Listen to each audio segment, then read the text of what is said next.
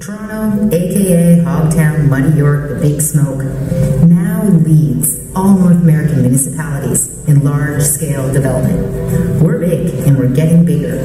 We're over 6.5 million people in the GTA right now, with another 3 million projected to move in by 2036. Hello there! All of us together bring diversity, great food, more culture, lots of color, and bad congestion. Yes, congestion.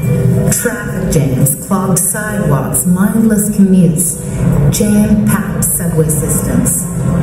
Congestion is more than a nuisance. It's more than a pain in the It's a drain on our prosperity and our quality of life. You know, it wasn't always like this. At the beginning of the last century, we were called Toronto the Good. For good reason. We led the way in spending on infrastructure and transit, and we thought ahead. In 1918, we built the Bloor Viaduct with an undercarriage that could carry a future subway. We were planning 50 years ahead. We built 78 new streetcar routes in the early 1920s. And in '54, we became one of the smallest cities in the world to ever build a subway, which we expanded regularly until the 1980s. Then, a screeching halt. Investment in transit virtually froze in the 1980s. That's pretty much a full generation where our transportation investments didn't keep up with our city's population or economic growth. Traffic grew, access seemed to shrink, public transit was getting overwhelmed. For the past 30 years, we've been overburdening the transportation system of a generation ago. Now, we're all feeling congested. Now, this is a really big deal. The social and economic costs of congestion have been estimated at $6 billion annually. In 25 years, more than double that. $15 billion annually. That's from wasted fuel, carbon emissions, the slow movement of goods and deliveries, and travel delays, all resulting in lost productivity.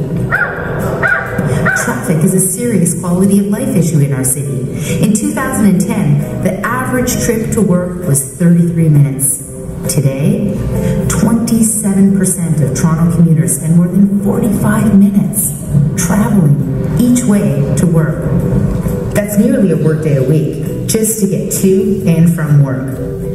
Now, we're finally reinvesting in transit, over $12 billion on projects like the Air Rail Link, the Union Station revitalization, or the Spadina subway extension to York Region, and 52 kilometers of light rail lines on Eglinton, Finch, Shepherd to replace the Scarborough RT. But comparatively speaking, we're still feeling congested because we still have to overcome those decades where transit development didn't keep pace with our explosive growth. Working on a fix for this is going to benefit all of us. Drivers, transit users, cyclists, pedestrians, residents of the city, and importantly, businesses. It will help the city function better. It will boost our prosperity by ensuring Toronto remains a place where businesses want to invest. To remain competitive, to become a world-class city, we need to appeal to young, skilled workers who are demanding better transit and better streets for both walking and cycling. And when you look at examples from around the world, cities like LA, Washington, D.C., Madrid, Paris, they're all paying attention to what future generations want and are investing in what it takes to stay attractive and relevant in the 21st century. We need to make plans. We've done that. We need to think broadly. We're doing that. We need to make streets complete for everyone. We want that. We need a way to pay for it all. We're considering that, and you should too. Hear what we're proposing. Tell us what you're thinking at feelingcongested.ca. Toronto is your city. Toronto is my city. Let's build it together.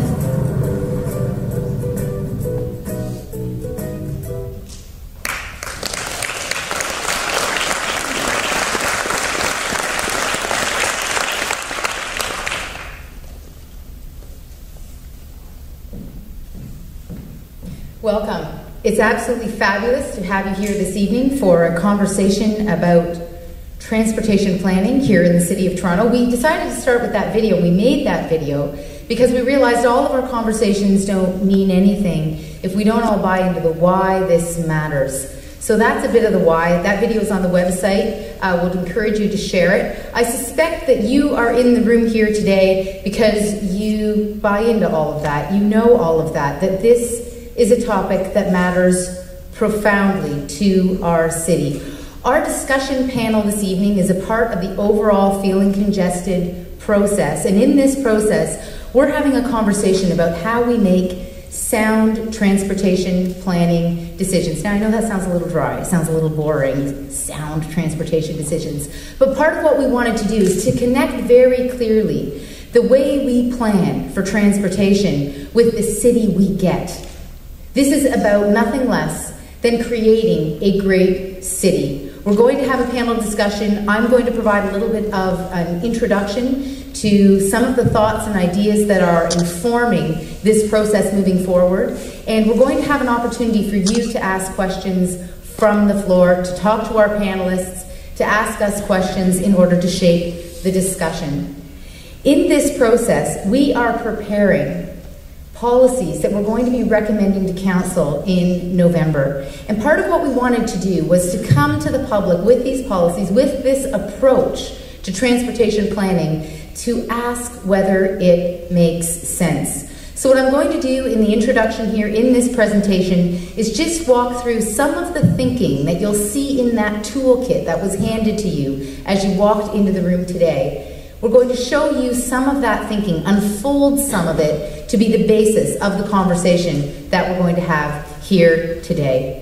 Toronto has a transportation vision, and this is contained in our official plan, which is the regulatory document that shapes this city. And there's really 4 key ideas in that official plan. One is about moving people. Transportation is about how we get from point A to B. It's also about moving goods, which is a fundamental part of ensuring that our economy is going to succeed in this city.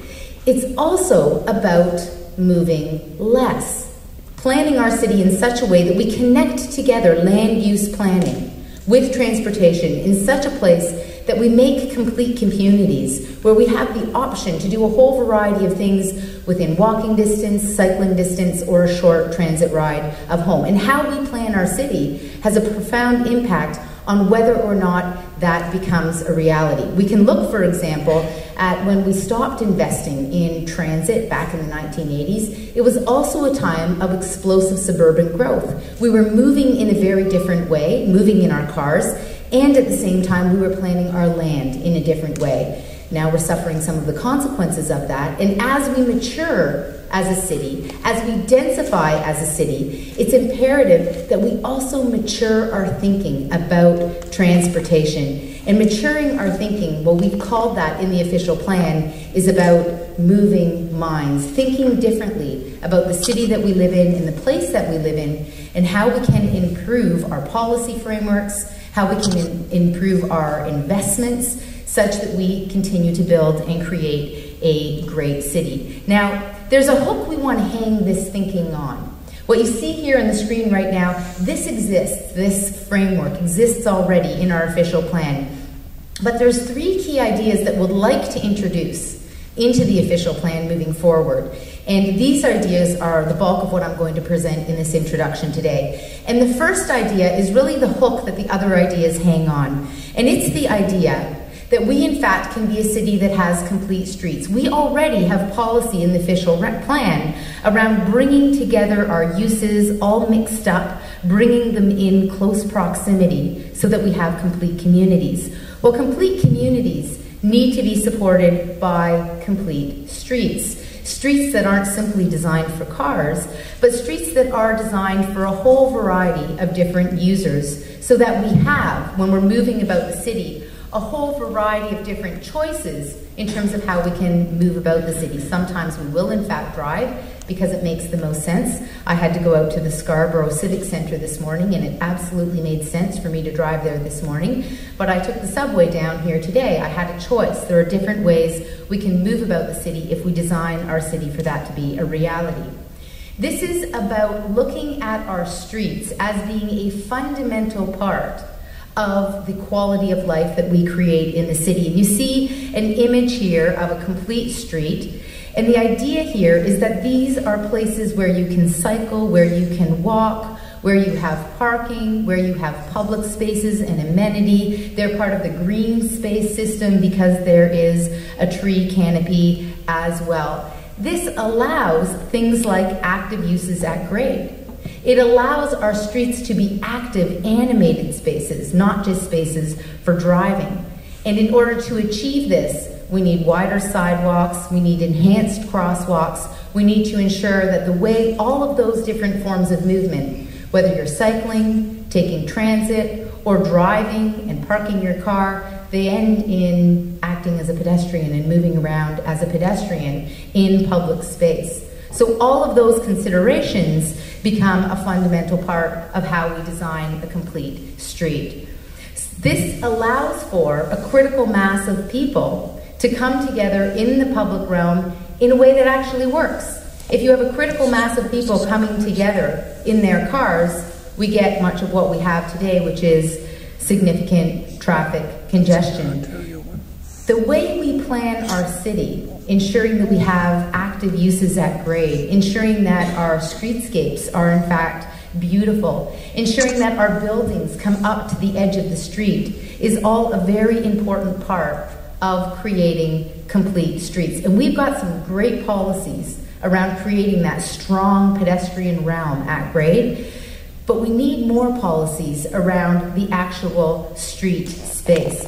Now you can see here, I'm going to show you a series of examples of what I'm talking about. A complete street doesn't mean that every street looks the same, but it means that streets are planned with a recognition that there are a variety of ways that we move in the city. So I'm just going to fly through a few different examples. In some of these examples, you'll see that public transit, light rail transit, is the absolute priority. In other examples, you'll see that biking plays a more prominent role. In other places, you'll see that there continues to be a significant right-of-way for the cars, but there is enhanced public realm, a wider sidewalk. And in some instances, we see that the priority of the pedestrian dominates the street in a streetscape. And there are a whole variety of ways that we can plan for cyclists, that we can plan for transit, that we can integrate a whole variety of uses into a complete street. Now, if we're going to plan these complete streets, we need to ensure that we get our transit planning, but also that we begin to think about cycling as being a part of our transportation system. That cycling is worthy of infrastructure, that cycling is a legitimate way to move around. And for those who do cycle in the city, you'll know that in some streets in the city, we do an amazing job, and Sherbourne is an example of our most recent separated cycling facility. There are other streets where you do feel like you don't really belong. And if you're going to cycle from place to place, it's difficult to do so when the network is incomplete. So I'm going to talk a little bit about transit and cycling as being a fundamental part of this vision of creating complete streets. Now, given that transit is a fundamental part of this vision, you'll notice in this package that we've dedicated a lot of pages and a lot of thinking to how we identify transit priorities.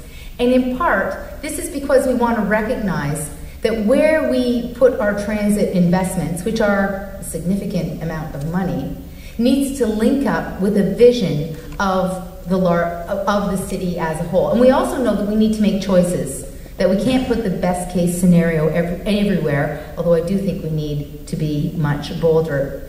So what we've done, and you'll see this in the kit, is we've evaluated 24 rapid transit projects. Now, 18 of these projects have been identified by Metrolinx. Some of them are in the next wave, and some of them are beyond the next wave projects identified. And then we also have some City of Toronto identified projects. Some of them are in the official plan already, and some of them are additional projects that have come forward through council recommendations. And part of what we wanted to do was take this list of 24 projects and figure out a good methodology based on creating complete streets and building a great city. Figure out a methodology that would allow us to understand where the investments ought to go, and hence the name of our session, Making Sound Decisions. So you can see it here, you've got this in your booklet, you can look at it there in detail. You can see that we've kind of mapped out what those 24 projects look like, and there's a logic and a rationale to all of them and an explanation for all of them. And our question was, how do we use data? How do we use an evidence-based approach to figuring out where these investments ought to go? And so we created a technical decision-making framework, and that decision-making framework is based on a series of evaluation criteria. Now, some of you, I'm absolutely confident, participated in the first round of Feeling Congested, where we talked about revenue tools, and we also talked about these 8 criteria. Now, when you take these criteria and you use them as a lens through which to prioritize those 24 projects, different projects rise to the top. So for example, if you decide that supporting growth is a fundamental important criteria for how we plan our transit infrastructure, then you will look at a whole series of measures that we've created that relate to supporting growth, and you can use these measures to identify the impact of various transit lines. And you get certain priorities that emerge as a result, and you can do this and look at this in your toolkit. For example, one of the measures related to supporting growth is looking at the extent to which the line placement serves our employment areas. So the number of employment areas and the number of jobs that are affected by the placement of the line. Now, I'm going to come right out and tell you what my bias is. I think that all of these criteria, and they're outlined in the flap of your booklet, and they include things like choice, affordability, healthy neighborhoods, social equity. I believe that all of these criteria, and they were largely affirmed in the last round of consultation, are essential to building a great city. And we asked people in the last round to rank the criteria, and people had a really hard doing it. How do you choose healthy neighborhoods over economic growth? Or how do you choose equity over choice? So we found that in general, there was a very broad support for this framework, which we're now translating and using to prioritize projects. So I'm not going to walk through this in detail, but you can see here that you get results. And this is a snapshot of those results. Each one of the letters across the top of the screen represents one of those 24 projects. And you see here the criteria that I had on the previous slide evaluated. And this actually folds out into a much more complex matrix, where under each one of these different 8 criteria, we've created a series of very specific measures and data. And we've used those in order to create an assessment. And you see that assessment in the box as to the extent to which a new line responds to the criteria. So the very first one that you see here, which is identified as A, is the downtown relief line. And you'll notice that the downtown relief line has many complete circles. And in fact, the downtown relief line did rise to the top as one of the key priorities, no matter which criteria you used. In almost every instance, it came out very strongly as a priority project. But interesting, Jane Street LRT came out very strongly as well in the top 5, frequently, regardless of how you applied the criteria. The Lakeshore LRT as well came out again as a priority in the top 10 almost every single time. These criteria give us a rational, evidence-based way to determine which transit lines are in the best interests of meeting our overall city building objectives. So that's the transit piece. I just have a couple of slides here on the bike policy framework.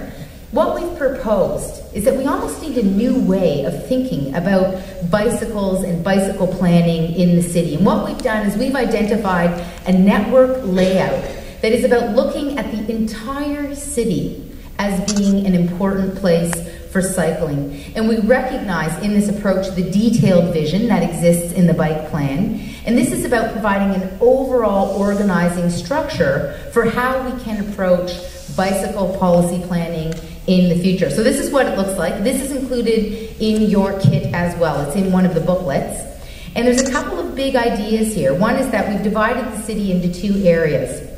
Area 1 is the area that you see in yellow there, and Area 2 is the area that is really more on the periphery of the more denser urban core of the city.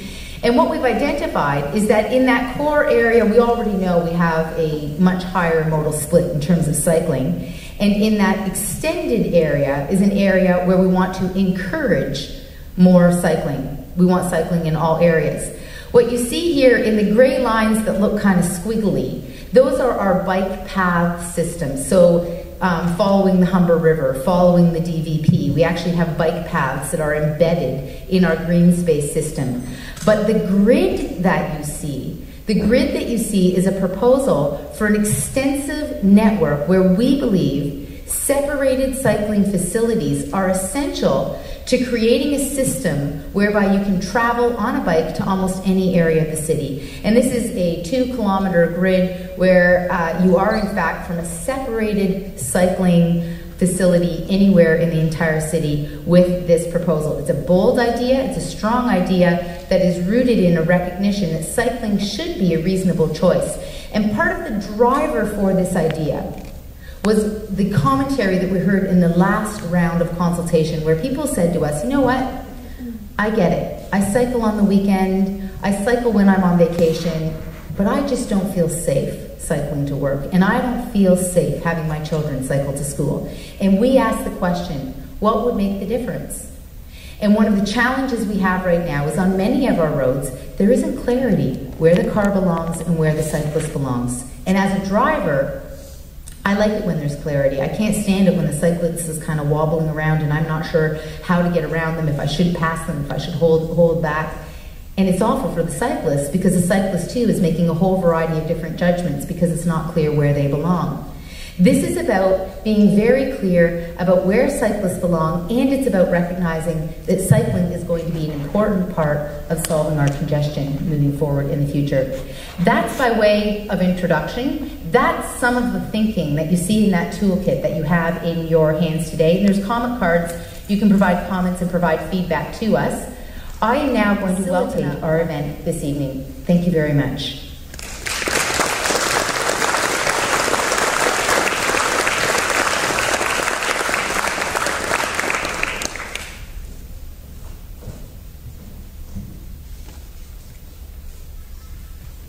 Hi everyone, thanks very much. That was an excellent presentation, great video. My first task tonight is to introduce our keynote speaker. Then we're going to have the panel come up. And I just have to ask, is the panel coming up before Alan speaks? After. And then I'll introduce the panelists. We've got a jam-packed program. I'm so happy to have been invited to do this. First, because I really care about this issue, and secondly, I just love the panel. So let me introduce Alan. You've got his bio in your in what you were given out, but just he's got amazing experience globally, and now he's here. He's the Director of Transportation Consulting Practice at Steer Davies and Gleave, and that's where he's leading some projects now in the GTA. But he has 30 years of urban transit experience globally. I asked him what he was most proud of. He said he's most proud of designing and implementing the Dublin LRT, and I've been to Dublin, and Dublin is a fantastic city, and he helped to make it that way. He's done projects in London, Rome, Santiago, Atlanta, Portland, Vancouver, Edmonton, Calgary, etc. But I would like to indicate that he was born in Liverpool, and he was only 5 years old when the Beatles first made it. They first presented and came out with their singing. So I think that's important to know. Alan, come on up, please.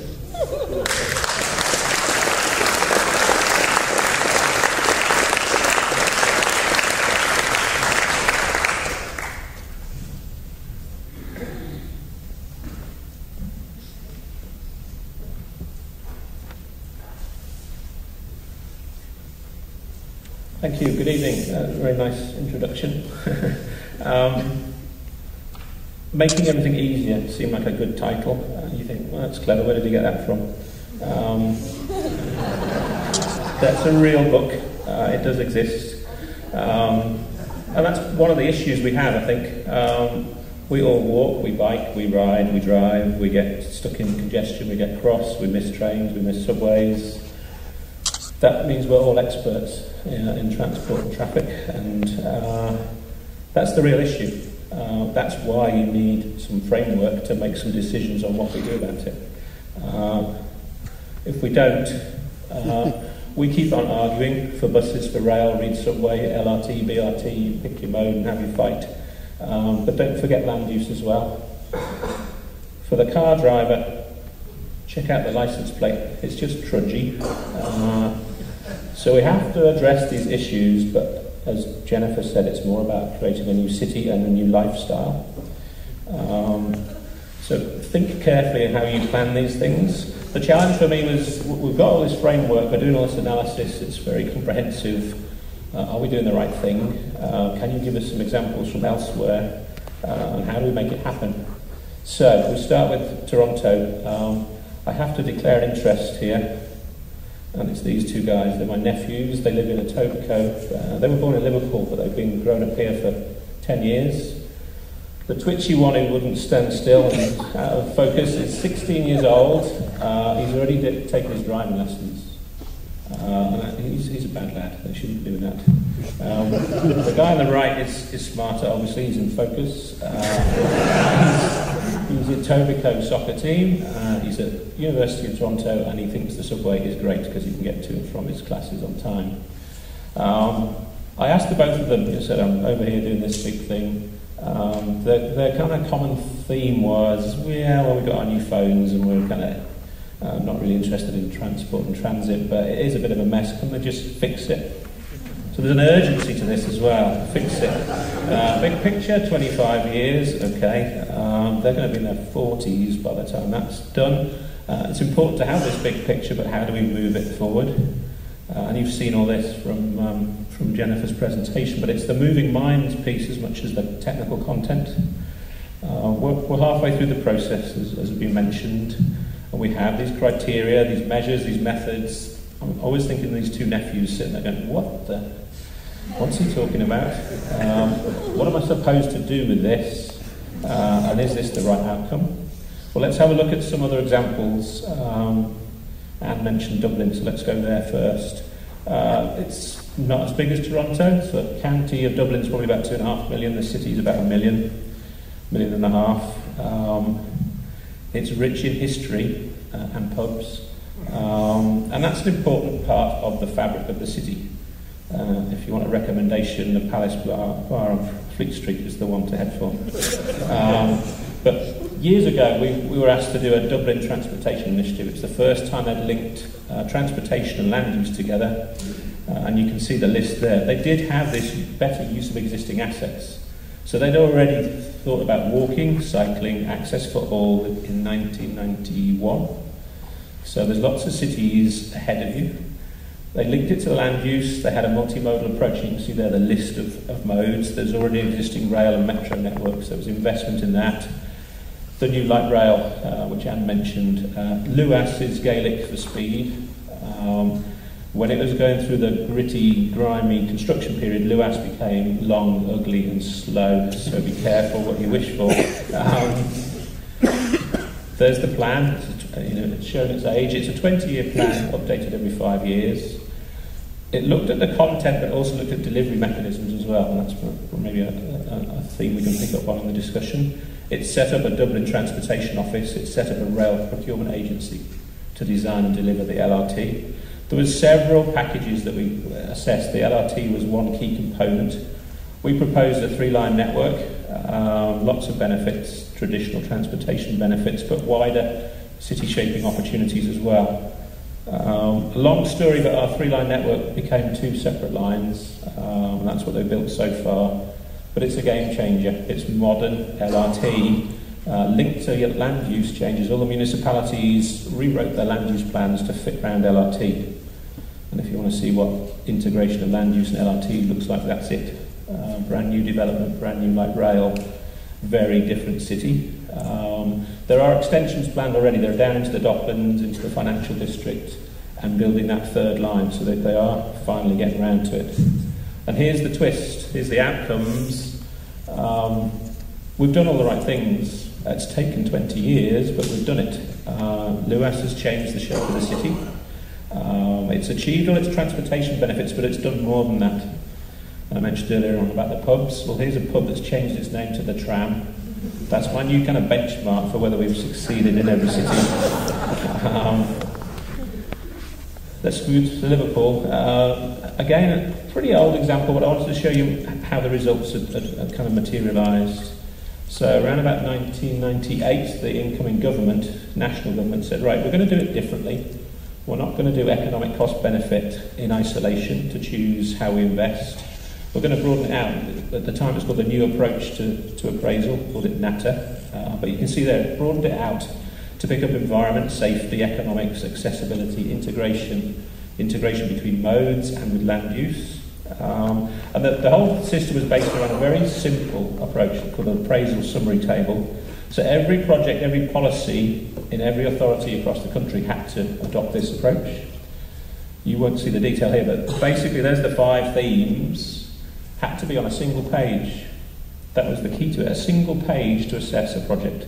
So the top left-hand corner is your problem statement, middle column is definition of project, and there's your assessment. And it was a mix of quantitative and qualitative measures. That's evolved over the last 10, 15 years, and it's now kind of standard practice around the world. So how do we apply that to Liverpool? That's in case you don't know where Liverpool is. There's the city, 4 other municipalities, and a regional transit agency. So similarities again in terms of process and management. If you think street grids are awkward, you should come and try and plan in Liverpool. It's got a city charter in 1208, and there's layer upon layer of city fabric. Halfway through planning a lot of this, and we'll come on to what we did in the downtown, it was designated as World Heritage Area as well. So again, interesting challenges. They already have transportation choice. They have suburban railway, they have underground stations, an extensive bus network, airport and John Lennon International Airport, no less, and ferries. So why would they bother doing more of this? Well, it's a 10-year plan. And again, it's multimodal. There you can see the same list of components as we had in Dublin, but we applied this new methodology. It was comprehensive. We did it by corridor, we did it by area, we did what was called a SWOT and SIFT, so that was strengths, weaknesses, opportunities, threats, and then a sifting process to get from long list down to preferred package. There was 85 applications across the whole of the UK. The top 6 were designated Centre of Excellence, and this was one of them. It did feature LRT, that's never happened, but again, look at the process, high profile engagement of the public, vital. So this session this evening and all the other events is exactly the right thing to do. But think back to those 2 little nephews, they're kind of bugging me now. They're tomorrow's transit users. We did an awful lot with schools. Kids get excited, they take information home, it permeates through. We had a package here for Liverpool project that was adopted in the school curriculum. So it was the history, the geography, everything. Start early. The little kid at the front that looks a bit like Shrek. He came up to me at the end of this session. This was about the light rail. And he said, Mister, is the light rail going to be here next week? I said, yeah, not really. But again, we have to find a way of progressing these projects as quickly as we can. The sound decision framework is certainly key to it. One of the packages we looked at was City Centre Movement Strategy, and I thought it would be useful just to dwell on it for a moment. It picks up on all the themes Jennifer raised. It's about city shaping. What kind of city do we want? How do we improve conditions for walking, for cycling, for using transit to access? I've called it complete streets here because it seems to be the language. I'd never heard of the phrase complete streets till about 5 years ago when I kind of turned up over here.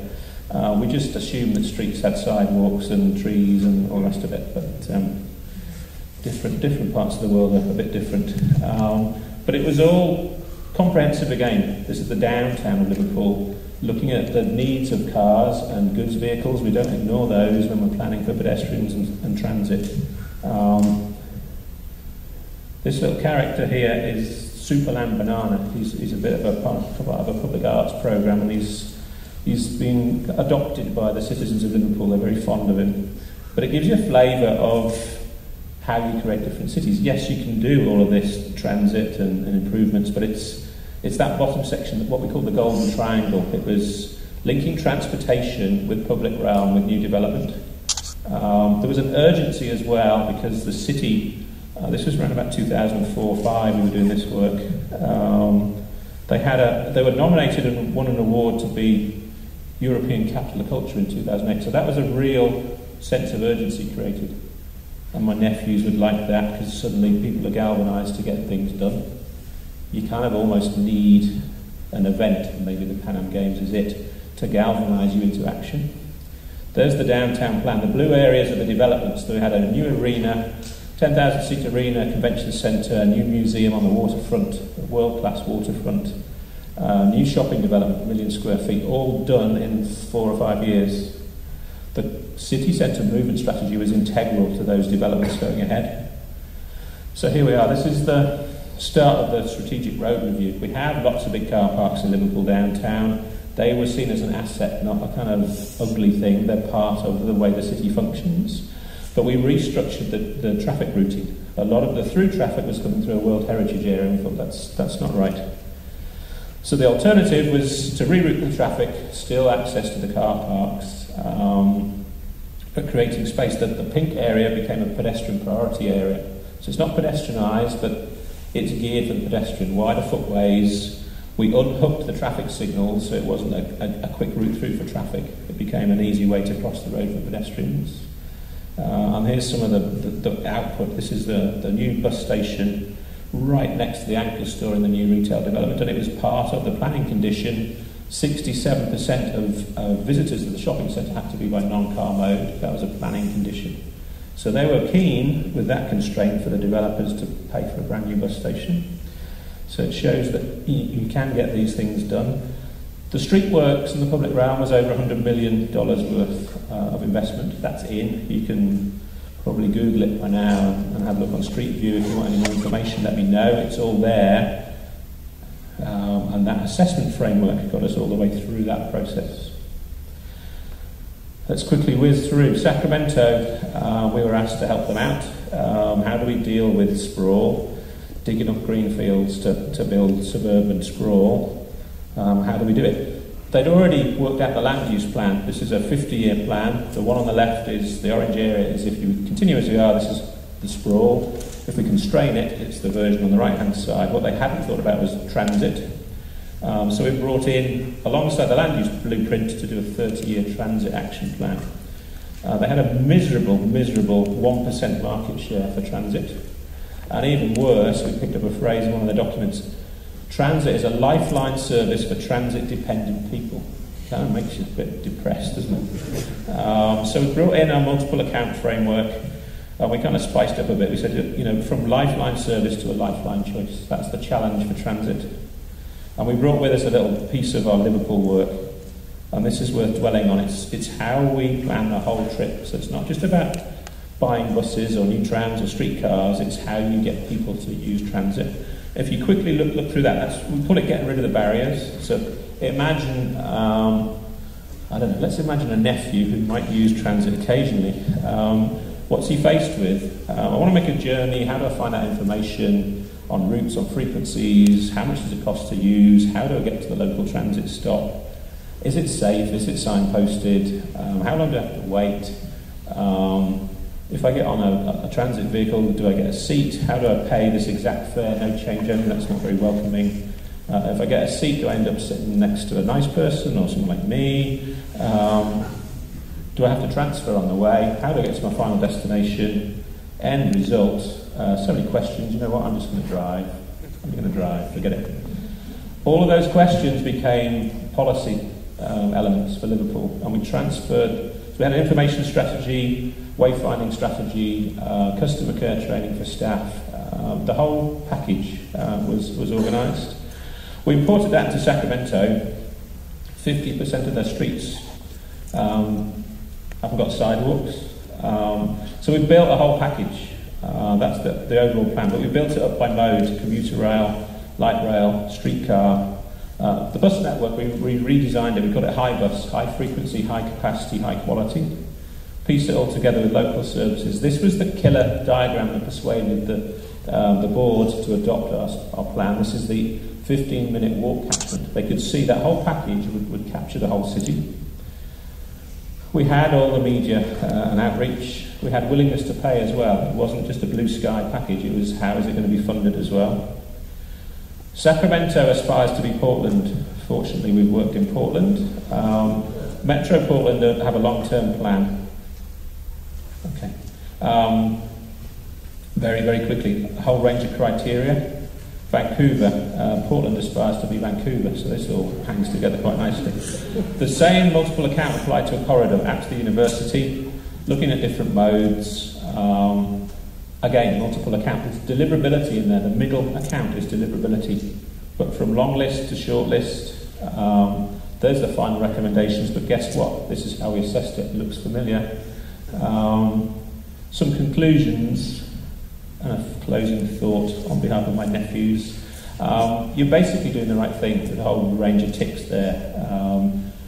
You're thinking about funding, you're thinking about a sound decision framework, you're thinking about all the modes, you're doing good. Other things to think about, partnership working. All of those examples have benefited from partnership, from quick wins as well as long-term projects. You can see it, it's all about creating an attractive city. Back to Liverpool for one final thought. Get on with it. Thank you very much.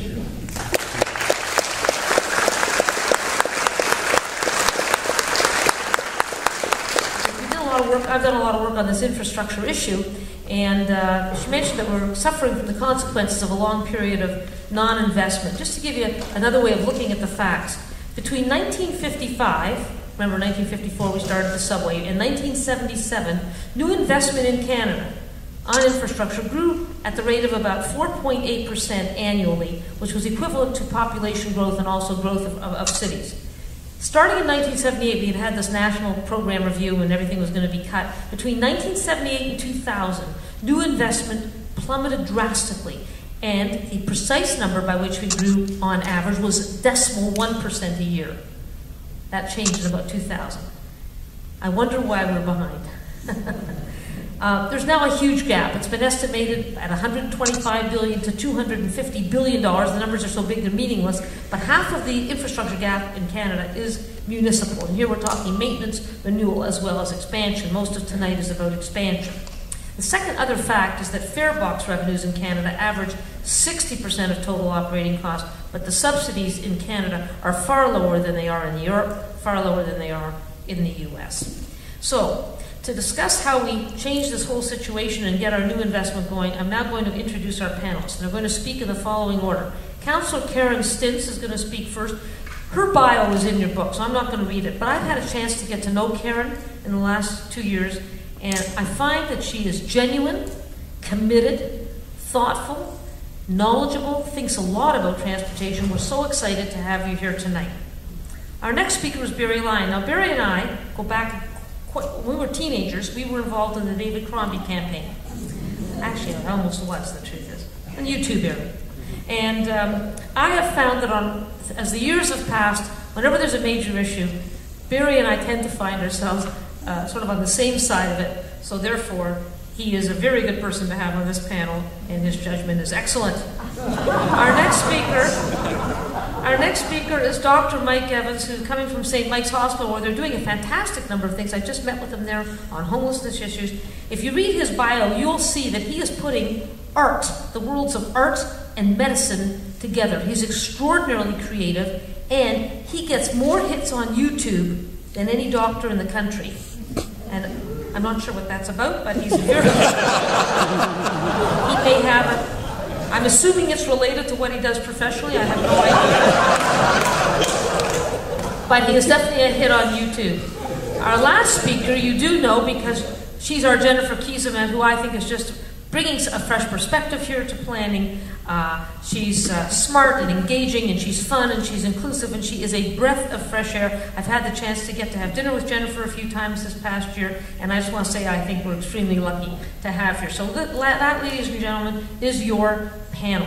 And I'm going to start with Councillor Karen Stintz, and I forgot to say that I think we're very lucky to have people of your caliber willing to enter the public arena. So Karen, Thank you your speech in 3 minutes on this issue. 3 minutes or less, oh my goodness. No, I think that this is very timely and well overdue that we have a discussion about how we assess our priorities. Because, as we all know, the last election threw our priorities into question. And, I've been on council for 10 years. We had a plan. It was called the Transit City Plan. It was a partially funded plan. And then the results of the municipal election called that plan into question. And I think that if we are really dedicated and committed to building a network that's going to link our city together and do all the things that we want to do with social equity, connectivity, choice, transportation, that we need to have a plan that is stable, consistent, and one that we can believe in. And so as we enter into tonight and we talk about the ways that we want to evaluate the projects to make sure that we have a plan that we can rely on, it is important to hear from you whether or not we have, in fact, picked the right ways to evaluate these projects. And I am excited because if we can have a discussion about how we prioritize projects, then we've already won the funding battle.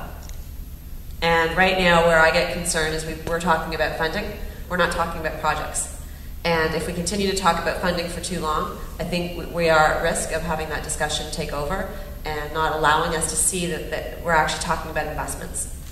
And so what I hope that City Council can do through this exercise is be able to get excited again about what we're building as a city, and that we can talk to people about the investments that we're making, and that those investments can be backed up with some rigor, and so we all can start singing from the same songbook, going together, moving forward, and building the transit system that's long overdue. So thank you for coming tonight and helping us with this exercise. Thanks very much, Karen.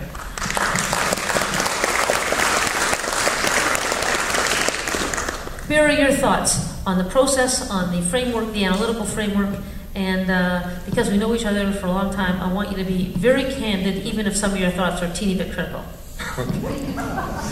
You ever have one of those days when nothing goes right?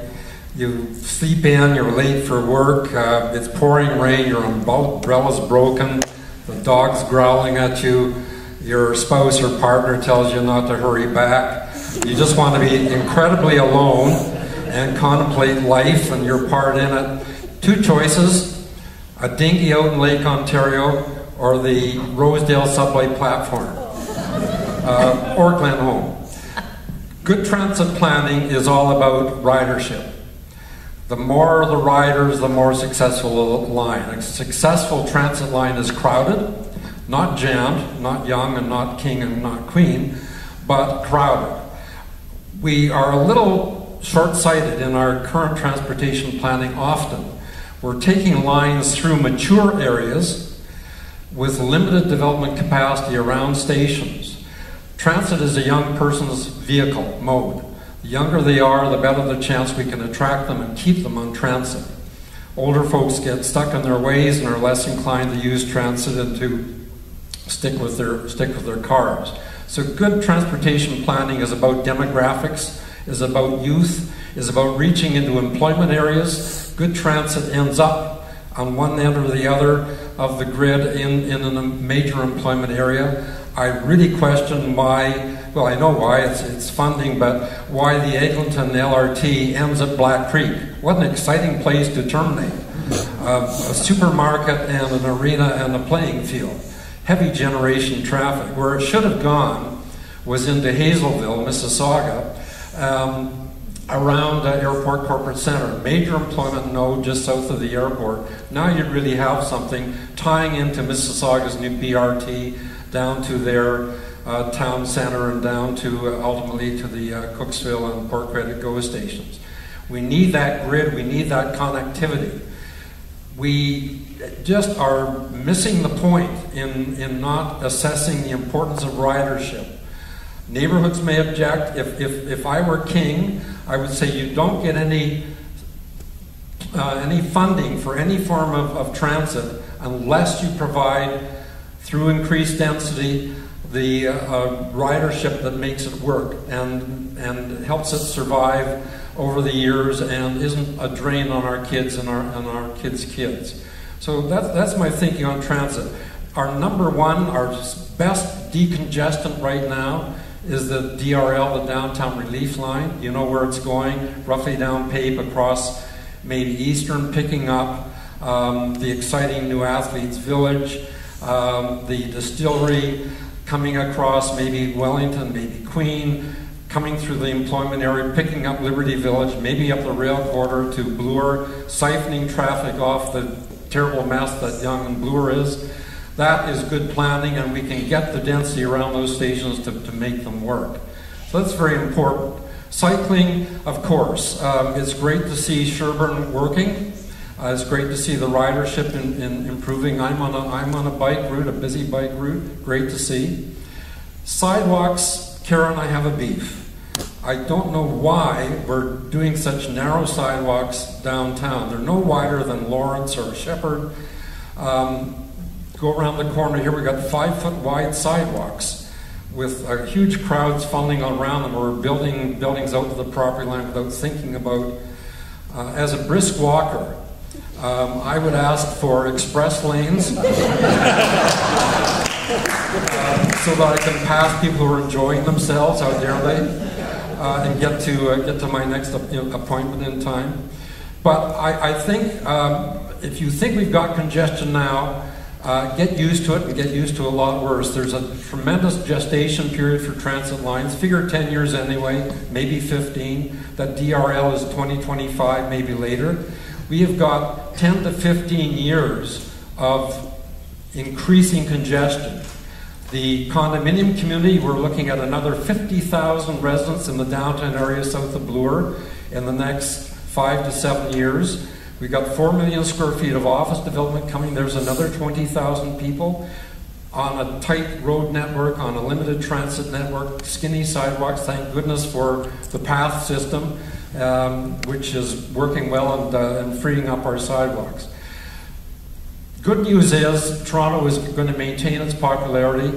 This island of tranquility we have in a sea of turmoil will continue being a tremendous magnet for immigration, for growth. We just need to plan our transit and all our modes of transportation in sync with this inevitability. Thanks. Thanks very much, Barry. That was great. Just one point of clarification, because they would say that they did take account of ridership in the affordability measure. Is your concern that they didn't weight it enough, or that the actual numbers aren't accurate? No, I think they're being optimistic. It's right. Very expensive. Let's take Eglinton as an example. Very expensive to assemble land. Lots of little skinny properties that you have to assemble. It's not going to be easy. I think we've got another Danforth coming with almost nothing going on around the station. So you're questioning the actual numerical analysis. Yep. Thanks very much. Mike, to you. Fire away. Even though there's quite a bit of skepticism in your voice when you described me as a doctor in YouTube. Actually, that was respect. Okay. So I guess just to kind of segue from that, I'm a doctor, not a city planner, and so I guess the question is, what am I doing here? And I'm sometimes wondering the same thing. So let me just see if I can answer that. So let me start with a question and then an answer, and then maybe I'll link it to Toronto and city planning. So if I said, here's, I've got a magic pill that will reduce arthritis by 42%, reduce depression by 30%, at low dose, high dose about 44%, reduce anxiety by 42%, heart attacks by 40%, colorectal cancer by 30%. The list goes on and on and on. Alzheimer's, what we're all fearful of, losing our memory bank by about 50%. And that magic pill, of course, is not a fancy diet, and it's not a fancy pill. It's exercise.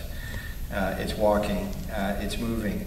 And for most people, that's just walking. For some, it's cycling, but really, it's walking. We're creatures of habit. When we look at, there's just a recent trial looking at comparing my generation, so baby boomers, to our parents' generation, not quite Mad Men, but somewhere in between. And, it's interesting. We live a little bit longer, we smoke less, we work out more, but our health outcomes are actually about the same. The chronic disease rates are about the same. The self-reported health status is about the same. And the big difference is sitting. We sit a lot, whether we're commuting, sitting, watching YouTube, computers, and of course TVs. Our lives have become about easiness. We're pushing the button so the door opens automatically. We're pushing doors, so our doors all open. Everything's about trying to make it easier. And if you look at the average steps that we take, average male, maybe the StatScan data is about 9,300 steps, and women are about 7,400, which I think is a bit high. The U.S. are doing worse. If we look at, the average Amish guy now, so a kind of step back, they're walking about 18,000 steps a day. Women are walking about 15,000 steps a day. So the couch or sitting is our kind of generation cigarette. So when we, just to link it back to the work we're talking about here, when we look at the walkability of neighborhoods, if you have a high rating walkability neighborhood, your chance of walking is almost trebled, 2.7 times. If the reverse is true, so if you have a low walkability neighborhood, much higher rates of diabetes, especially to new immigrants, newcomers to Canada. When we look at just the sort of quality of life of individuals in low walkability neighborhoods, it drops significantly. When we look at transit use, which is obviously linked to activity, if you're in a high walkability neighborhood, that goes up 2.5 times. When we even look at BMI, the weight of individuals drops just a bit. And by the way, it's interesting when we look at obesity. So everybody's always about obesity. I'll take a obese active patient. When we look at the health outcomes, their health outcomes are much better than the skinny sedentaries. So I've got lots of obese patients in my practice that are very active. I'll take them over a person who doesn't move any day of the week from a health outcome point of view. So I think when we're thinking about the health of a population, it's possible that Jennifer and her team are actually more predictive than my hospital and a lot of the kind of the people that do reactive care like I do. When we look at where health care problems are solved, 1 in 1,000 problems makes it into the big academic healthcare center that I work at. A third makes it into primary care, but 2/3 of healthcare problems are actually solved at home. When we look at chronic diseases, the opportunities are around changing our thinking, changing our activity, and really about what I call micro-change and looking at our habits. We're creatures of habits. It's not that huge change. It's a small little tweaks, a kind of reflective habit tweaker is what I'm looking for in a patient. And I think that our thinking around these formulas, that our formula for a happy life is a bigger house and a more expensive car and more cars. But when we now look at it, it's like, we're now communicating that muffin that you have at Starbucks, it's 400 calories. Now we say that's about 40 minutes of walking. And the way people understand that is different. And I think the way we give people options and where they live will change as well. So when we say, hey, you're going to be able to have a house in a high walkability neighborhood, that's actually going to lead to better health, better quality of life, more likelihood that you'll cycle to work rather than drive, dropping in the commuting. We all know what a terror commuting is on our health. And so I think that's what's going to be very interesting to me is our equations around what we want out of life, what our happiness is, where we're going with all this is going to change. And so I think that's why I'm here and why Jennifer is more important than I am. So thank you very much for having me.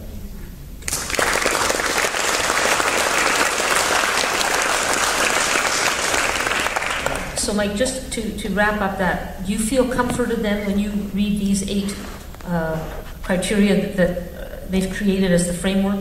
Do you feel that your concerns about ensuring that walking is built into our travel system, do you feel good about the way they've designed the framework? Yeah, I think the framework, even just to be in the game, I'm sure, I actually don't know this, but 10 years ago, I'm sure that wasn't one of the factors that was in the game.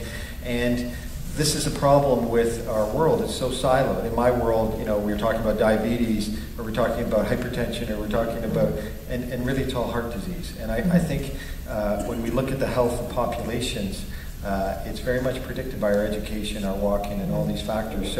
So for me to be here and for Jennifer to be speaking at my hospital, this is a sort of new world. What I think we need to get a little bit better at is kind of the risk communication to the public, like so that people kind of understand that a bit more.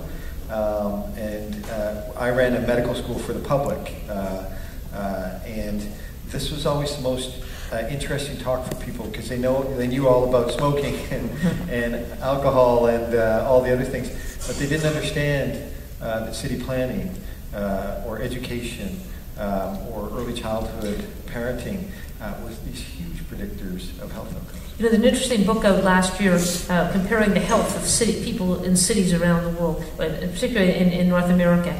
And people are the healthiest and live the longest, I was surprised to read, in New York City. Yeah. And that is because in New York City you have to walk. Having lived there for 2 years, you don't want to be driving there. And I thought that because most people, I think, associate New York with sort of maybe polluted air or not, but it is actually the place where people live the healthiest and the longest. Jen, last but not least, in terms of an opening statement for the panel.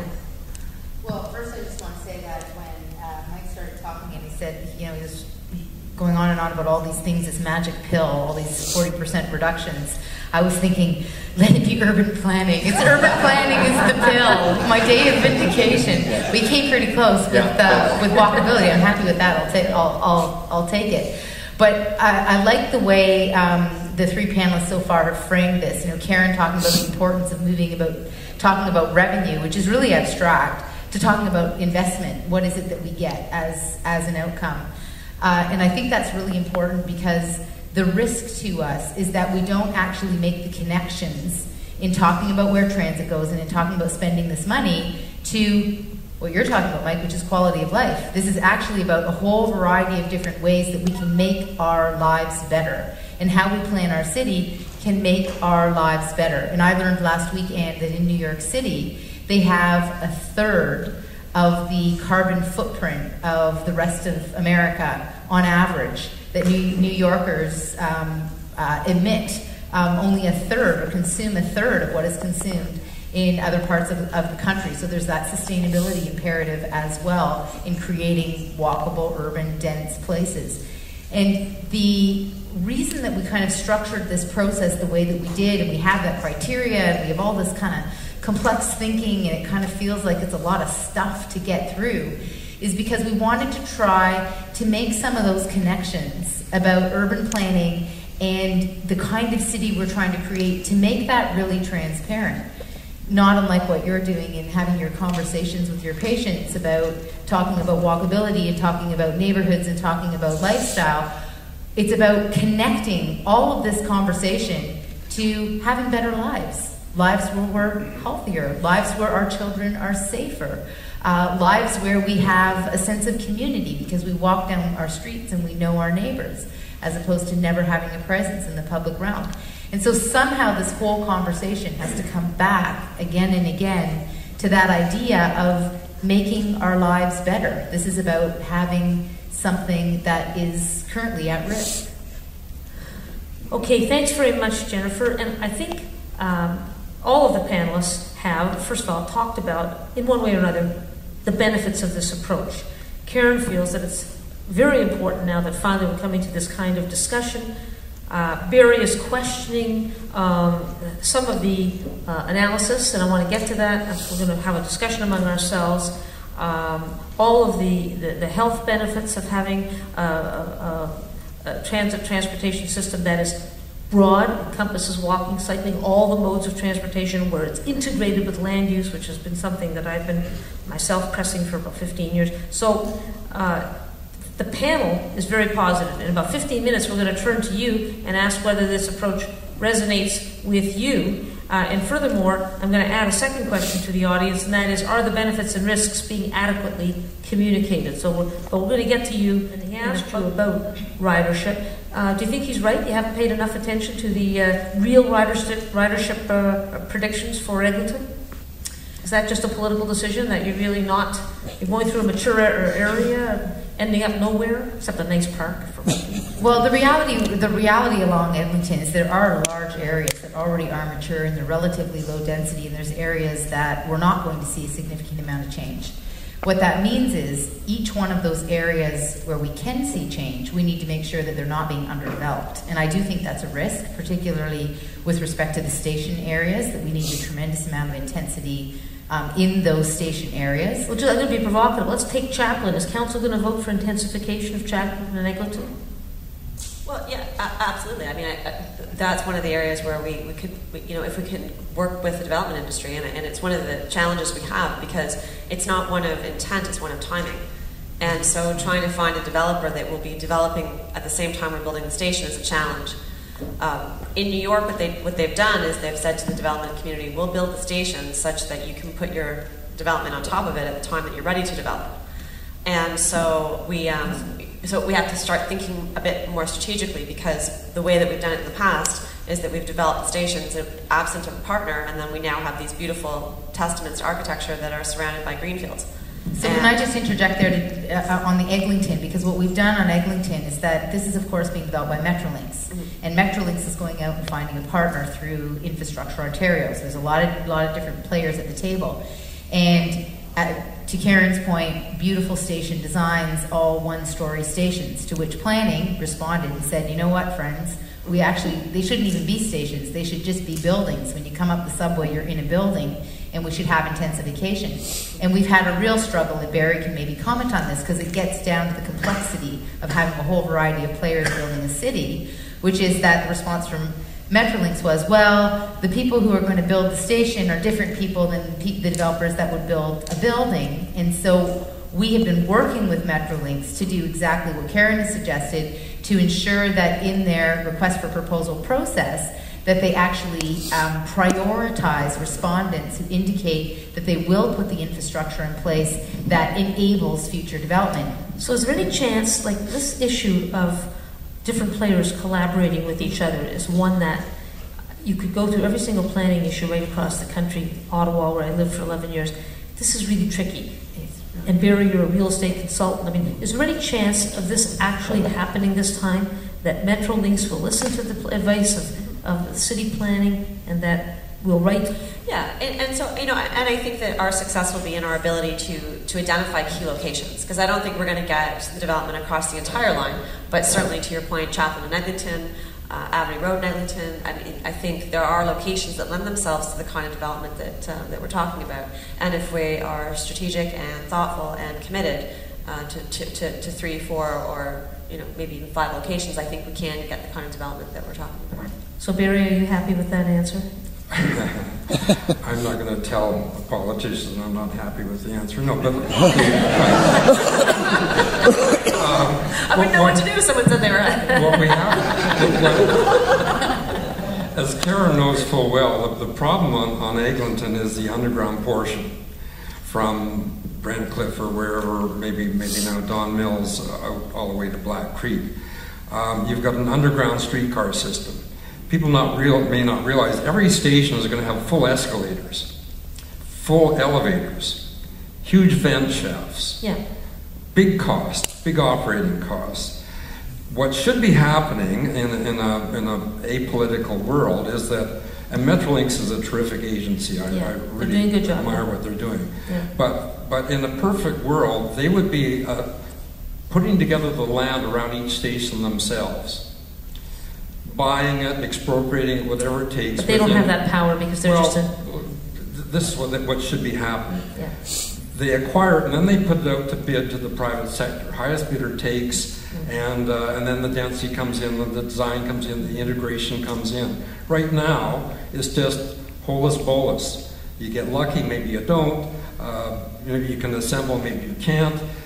Chaplin is an example. What do we got? An ambulance station, a fire station, a Mr. Lube, the Beltline Park.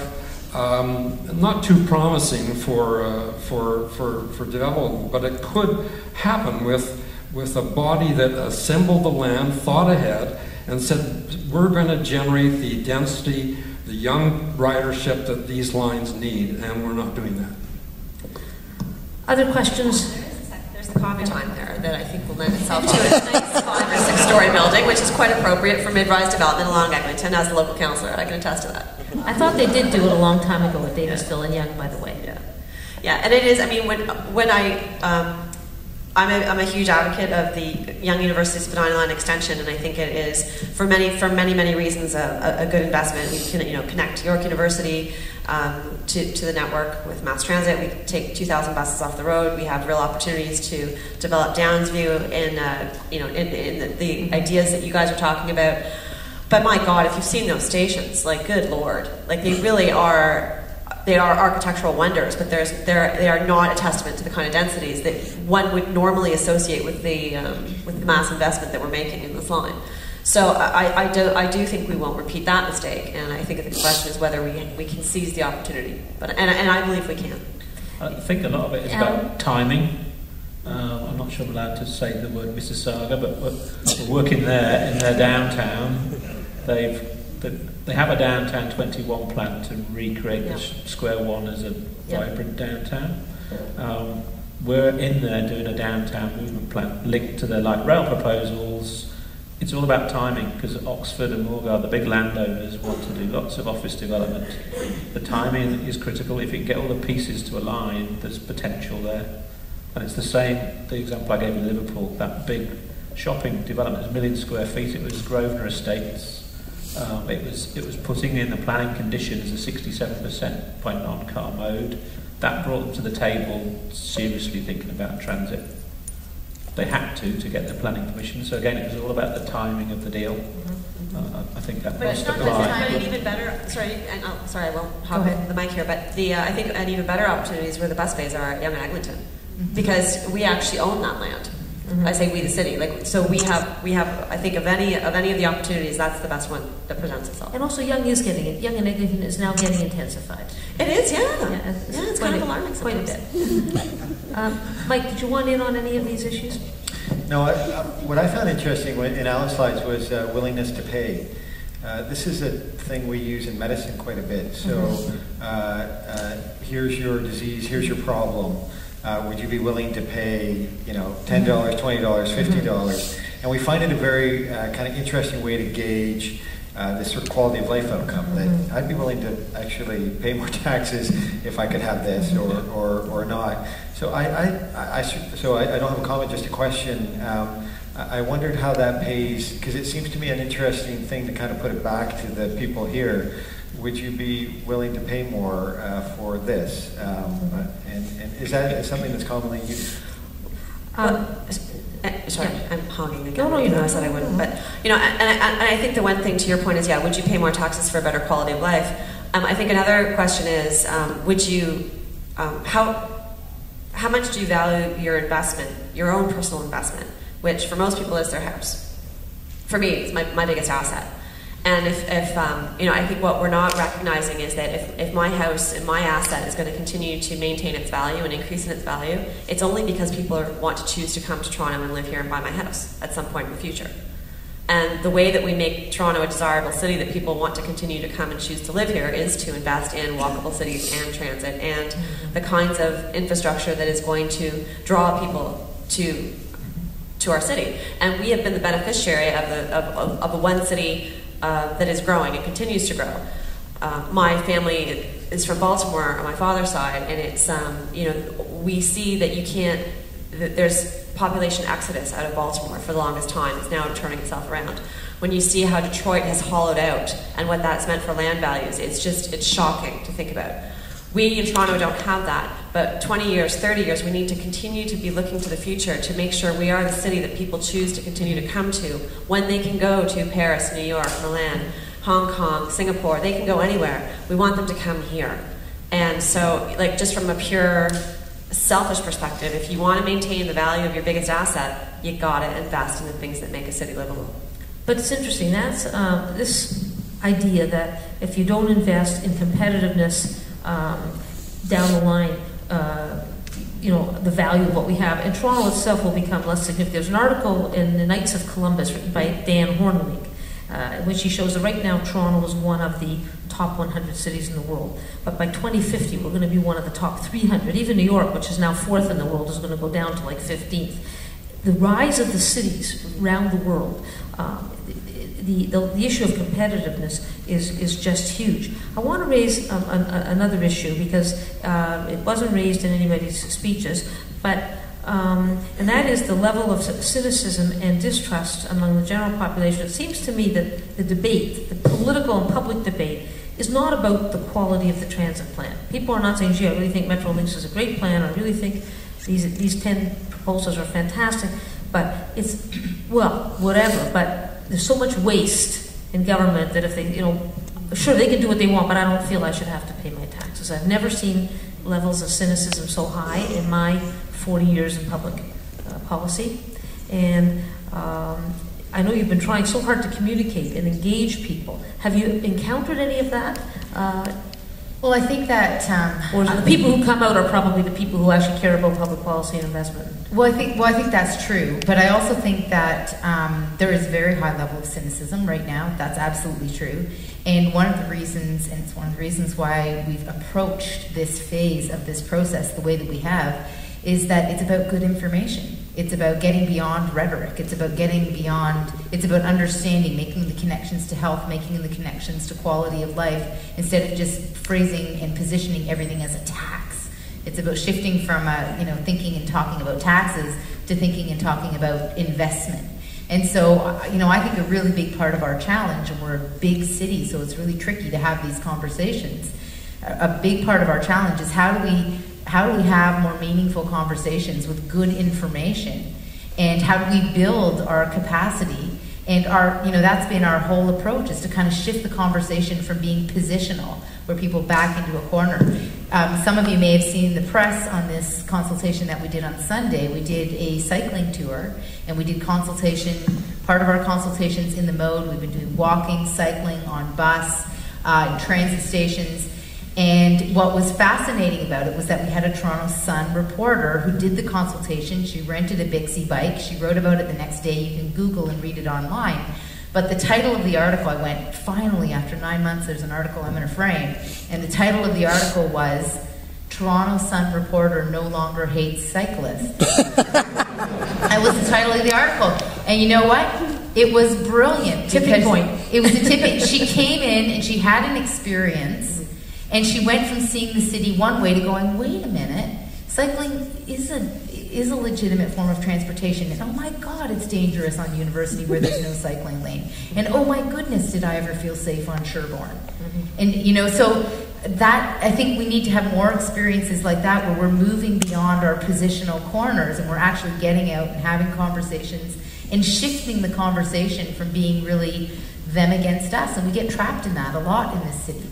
Okay, so now we'd like to... Sorry, I think the cynicism point, you have to link it back to some of the themes in my presentation about quick wins and actions. You need something tangible, because it's a bit of an abstract. We've got to pay taxes for something which might turn up eventually. The classic is London congestion charge. Yeah. The funding that generated was, everybody wanted improvements to the underground network, but it was such a long lead time. The mayor at the time said, you know what, I'm going to invest in a brand new bus fleet. So the day that congestion charge kicks in, there's new buses coming down the road. Mm-hmm. But that was the trick. That was tangible. Making a connection. You could see what I was getting for my £10 a day. Congestion charge was a brand new bus as an alternative. Yeah. So I think I want to. Can I? No. I think one is about the money and one is about who's spending it on our behalf, right? And so there's a cynicism element. There's also just when you think about, which I learned today, if you want to take your family of 4 to the Raptors, you're going to pay about $400 by the time you get the tickets, get down there, get your food, park your car. To where? To the Raptors. Basketball.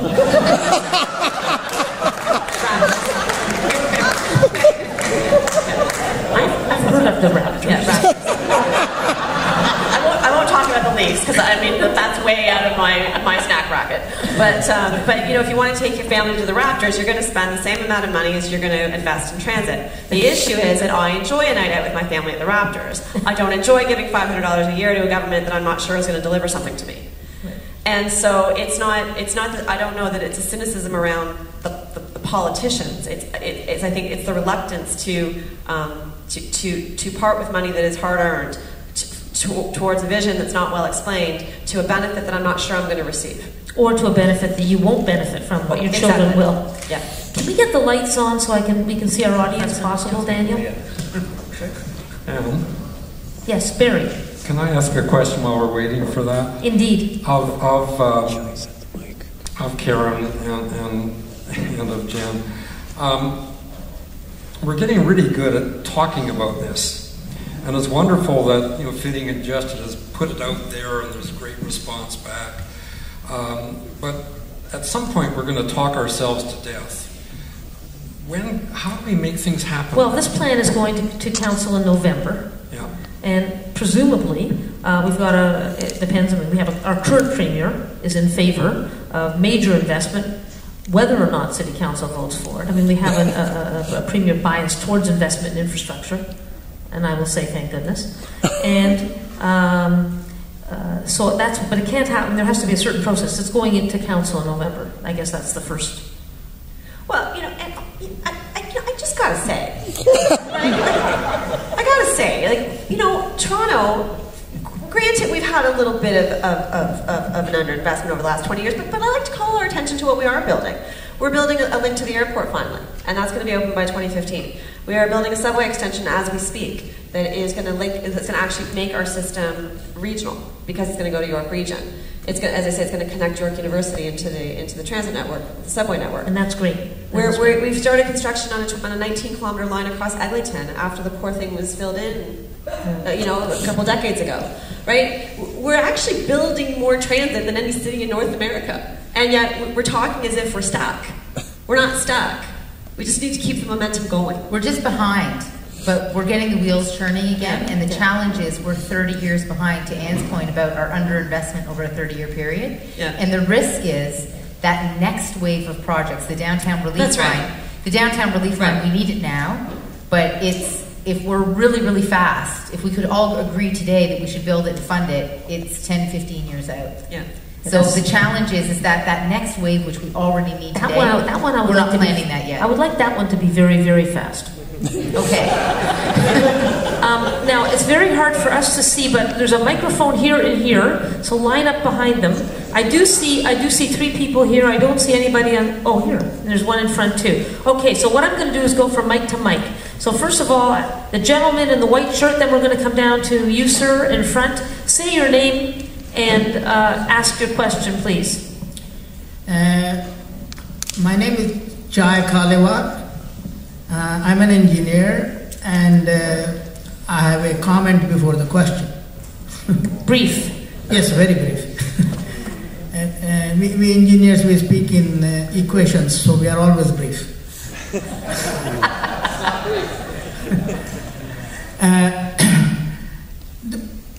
We have a problem. Barry wants an express lane on the sidewalk. I want a bike lane on most of the streets. We can't move the buildings. So where do we get the space for it? Right. Obviously, the easiest way to get it is from the cars. And how do we do that? To do that, we must address the question of the latest addition in the last decade or so of the SUVs and Hummers, all the big cars that are coming, opening doors and having 2 feet long mirrors. I mean, so you've asked a very important question, and also I really endorse that question because a number of us, though we're pro-transit and pro-walking, like I'm a terrific walker, but I don't want us to be anti-car either. So where does the space come from? No, I'm not anti-car. What I'm saying is there are too many people driving big cars and driving them alone.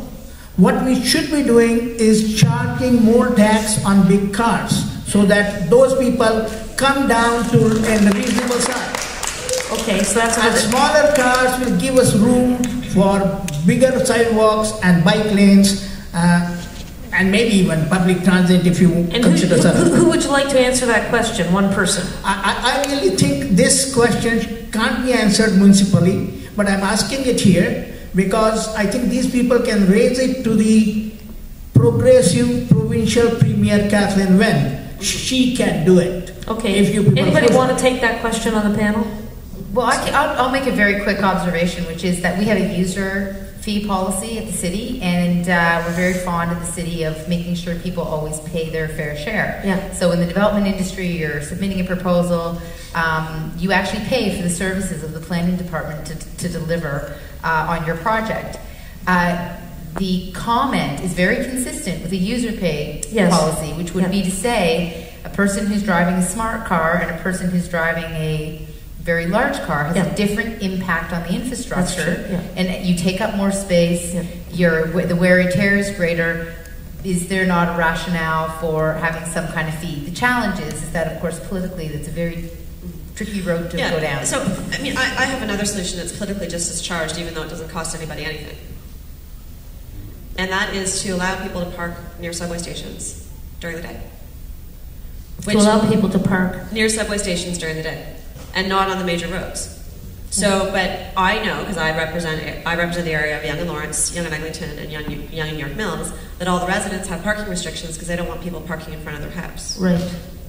It is a political issue, but that would help. But if we could let people park on existing neighborhood streets, off the main arterial roads, and if I were queen for the day, and I had a big claw that could scoop up those UPS trucks and the Canada Post trucks that park on the lanes and block up an entire lane, that would do more to help ease our congestion than I think charging SUVs. Question down here, sir. You drive SUV? Sorry, I just... No, I drive a Highlander. But I have a family of... And I live in the beach, and I'd just like to commend you all for doing this. I think it's exactly what we need. That said, I have 2 questions/points, and to Ms. Stinsky and Keysmat. I realize this is very political, but all this dialogue and education, I'm happy to hear about the Sun article, but by and large, it's to those who are converted. And the 2 words of the issue here is Ford Nation.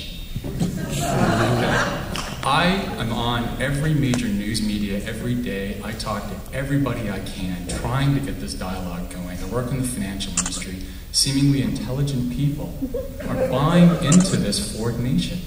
So if this is going in November, I think there needs to be a strategy of real education to these people. Because, Mayor Ford, it's all about campaign slogans. Subways, subways, subways. You don't just raise your taxes. Someone else is going to pay for it. So I think there needs to be something going to that community and saying, okay, Mr. Ford, what is the plan? And Ms. Stentz, I realize it's very political because I would commend you on your challenge against the mayor, but I want to know, what is the plan?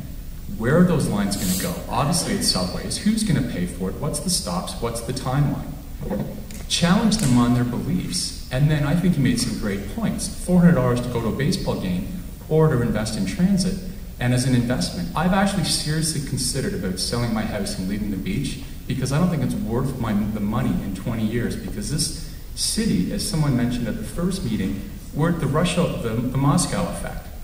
I think the livability of the city is going down. So my specific point is, does Mayor Ford have a specific plan? Being on the Transportation Committee, have you seen anything? And I apologize, I know it's political, and secondly, please don't preach to the converted. Get into Ford Nation and challenge them on their beliefs, because you've got Dumb and Dumber, as Rosie DiMano calls it, on their show every weekend, spewing hatred, saying they respect the taxpayer, but they disrespect anybody who they call the lefties or the downtown elitists or pinkos. So we need to educate those folks. Yeah, I mean, so in answer to your question, or comment, I don't actually know who Ford Nation is, because Ford Nation has a lot of dimensions to it, although Ford tends to be a one-dimensional fellow, but that being said, there's the group that wants low taxes, efficiency in government, that is a legitimate constituency in the city. Then there's the group that does believe that you can build transit and subways with no tax increase, and you know what, good for them. Then there's the group that is actually anti-transit, right? Because if you actually stand up and tell people that I'm going to build you subways and I'm not going to raise your taxes and I don't know how I'm going to pay for it, you know what you're saying is you don't have any interest in building transit. And so I've asked Ford, where is your plan? And he doesn't have a plan, because his plan is to not build transit. That's his plan. And so that's the dialogue that will come forward. But again, it is, and that's not a complicated message. But again, as the counselors, and I commend that you folks are moving past Ford trying to silo him. But is there anything that you can do and a planning can do? And I realize you have to engage the mayor, as difficult as that is. But there must be something that can be done to really challenge that. The problem is that he's out there, he's got the Toronto Sun and Tate, or AM 1010 or whatever it is, preaching falsehoods. There needs to be a counterbalance to that isn't just preaching to they're already converted. So, thank you. There have been columnists who've pointed the disconnects out. So it's the willingness of people to, it's what they hear. It's not necessarily the information that's there. And that gets into a very deep philosophical question of how you make change and what it takes to create a tipping point. But change does only occur when the climate of opinion changes. And a lot of things have to feed into that. Some people feel it has to be a burning platform, that there has to be a real crisis. And then other people feel that it's the slow, that things can change over time. I think it's starting to change myself on paying for transit investment. I do think that we're seeing the dial shift. I do. But then I'm short, so I see the glass half full. Hi, my name's Louis, and I'm an accountant, so I'm not going to get anything political today. I just want to make one comment, one question. I know that Jennifer mentioned that the population will just boom in 2036, so we have lots of people coming in and practically no space. So space is an issue, and Karen makes a point that assets like real estate is a major investment. But have you noticed that also, like wherever there's a subway line, those house prices actually increase a lot more when you're near subway lines. And if you look at all the plans that you have, right, most of the lines that is being built is on a more kind of richer neighborhood. I'm sorry to say that, but it's kind of true. But that's not my question. My question is really about Barry, who makes really excellent point, and also Mike as well. And the fact that we are sort of like, for example, I live in Scarborough, and it takes me more time to get to downtown than my coworker lives in Whitby. So the person in Whitby can just park the car, get the GO station, GO train, yeah, and get there in 45 minutes. Well, it takes me like an hour and 15 minutes. Yeah. And like. So, just to address some of the concerns that you raised about subways only being built in rich neighborhoods, that is not the case, in fact, with the Downsview extension, because we're going through the Jane and Finch neighborhood, which arguably is one of the most impoverished neighborhoods in our city. And the other point I just want to make is that the majority of the $8.4 billion that's being spent in transit, Scarborough will be the beneficiary of. I understand. They always get shafted. I'm just joking. There's another important piece to that, and if you look at the criteria, you'll see that one of the criteria is social equity, and the measures that we used related to the relationship between the proposed line and the priority neighborhoods. We have 13 priority neighborhoods areas that are in significant need. And when you take the criteria in a weighted way, so you look at all the criteria the same, you'll notice that there's a few lines, and Jane LRT is a great example. One of the reasons it scores so high is because it goes through several priority neighborhoods. So the criteria is precisely about ensuring that we're not making transit decisions without making those kinds of considerations. But it's also important to know that building the downtown relief line, which Barry so eloquently argued for, it might not go through a priority neighborhood, it might not be your neighborhood, but it creates capacity through the whole system. So who benefits from a line isn't necessarily directly linked to the geography of that line, because it's a network, and it results in a whole variety of different choices and ways to move through the system. That's why it's called a relief line. Good point. Question at the back again. I'm sorry I can't see you, but hi. I'm very beautiful, so sorry you're missing.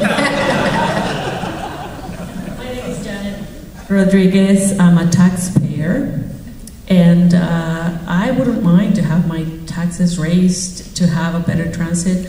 As a property owner, we usually are told that you need to invest in your home and repair it and make it reasonably, good, maintain it.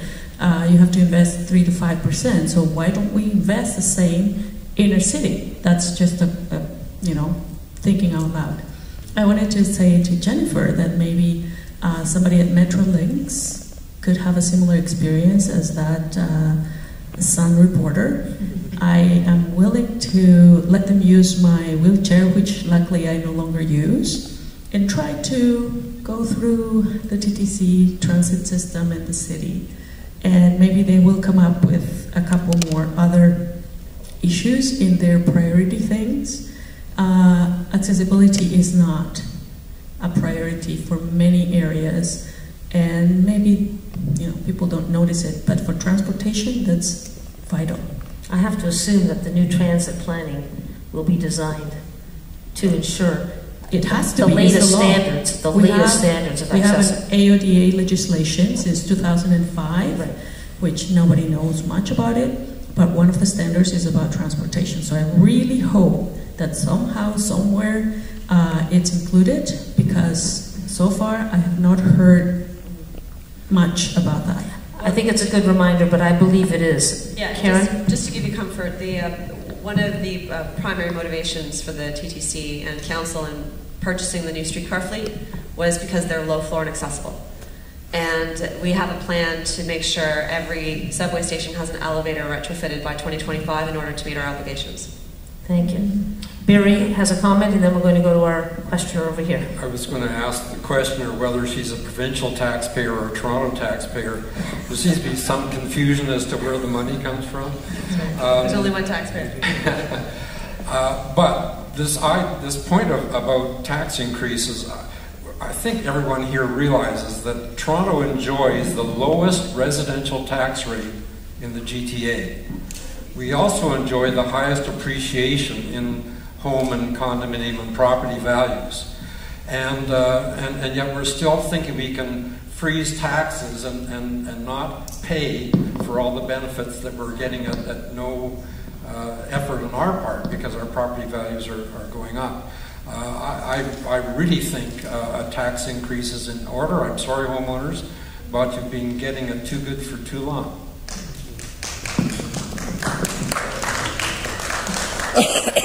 Hi, my name is Adam Smith. Thanks to the panel. A brief rhetorical point and then a question. I just read a news release from the city about transit funding and infrastructure that we just this past year paid $400 million to service our debt. And this is not, something that needs to be answered, but what I'm wondering is why the revenue tools aren't including things like a bank tax, a financial transaction tax, or Councillor Wong Tam's excellent idea of a public bank.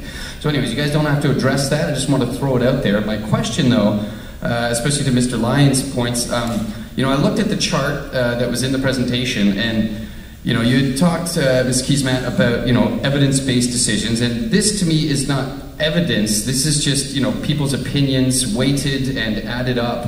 And when it comes to numbers, things like the downtown relief line, everyone talks about as priority, priority, priority. I know someone who's done a study with all the numbers and stats at the TTC that says if you ran the streetcar, the 504 streetcar from Broadview down as a express streetcar and then serviced Broadview with buses, there's only a 1.5 minute travel time difference between that and the proposed relief line. So I'm just wondering, again, I see all these nicely weighted charts, but these aren't numbers, these aren't evidence-based. I'm just wondering, where are the numbers behind some of these projects? And granted, I wish all these projects could happen, but I'm just wondering, again, where is the actual numbers behind this? Never mind opinions, never mind weighted decisions, where's actual hard evidence? Okay, so that's a very important question, because remember at the end we're asking you to what extent this framework resonates for you. So here's, I think, a very important question is, in the analysis itself, how much of it is just feeding in opinions, etc., versus actual numbers, and where do the numbers come from? Because Barry's already questioned the ridership projections. So Barry and then Jen. Well, remember what Barry's speaking about is not a project that's included in our assessment. That's a project that's already approved and moving forward. So okay, but the point that he's making is that the ridership projections. Well, no, because based on Barry's analysis, he comes to the same conclusion that our work does, which is the downtown relief line is the number one priority. Okay, so do you want to? But I can answer the question. What you have in there is the top layer of the planning analysis, and in fact, Alan showed in his PowerPoint presentation The next layer, which is each of those 8 criteria, have a series of between 3 and 7 specific measures. They're actually things we can measure. We can measure when we place a line, we can measure based on our growth projections what the ridership will be in 2031. That's one specific measure. So each one of those 8 has between 4 and 7 measures where we can look at the hard data. We can look at existing population. We can look at amenities. So under healthy neighborhoods, one of the measures was looking at the number of amenities within walking distance of the proposed line. We can measure that. It's not an opinion. It's an actually quantifiable number. So there's a whole layer of data, and then those measures are kind of explained, and there's a rationale. So that chart that I showed you, it actually folds out. And one of the tensions we had in this process was we obviously couldn't present that or get into that level of detail, but we can absolutely make that available to you. We can show you all of the different measures that we used. So under social equity, we looked at the number of priority neighborhoods that are directly impacted by the placement of a line. Again, you can get a number and you can assess the population that will be impacted, and you can also look at the projected population that will be impacted. So each one of those 8 looks at the question from a different lens: social equity, supporting growth, public health. So there's a whole series of measures that were created to measure public health and the implication from accessing ravines and parks and the waterfront, for example. In the assessment, what was interesting to us is when we weighted the criteria equally, a whole series of really intuitive outcomes, and they were based on the data, but they were very intuitive. For example, the downtown relief line is one example. There's another layer of analysis, which we're calling strategic fit, that comes once we've gone through this measuring and understanding the priorities, which is then understanding things like the question that you just asked, which is around the impact with respect to other infrastructure. And to the comment about kind of nothing happening, to give you an example, the TTC right now is going through an exercise of signalization automation. And what signalization automation will do, it will allow the trains to run much more frequently, which significantly increases the capacity of the existing infrastructure that we have. So under strategic fit, we look at, okay, well, how will the system be running? And I think it's 2015 when the signalization automation will be complete. And why does it have to be that long? Because I just came from Paris where they have it. I just came from, like, how come they have it everywhere else and not here? Well, and it's actually going to be a little bit later than 2015. So, no, I mean, yeah, it's, so practically speaking, we have to shut down parts of the system in order to do that work. And so we are going to have to come to the public and actually say we need to shut down the system for 10 days around between St. Andrew and Bloor. Since you have University and Avenue, since you have Avenue Road not working, you could shut it all down together. Why would you shut it all down and go away?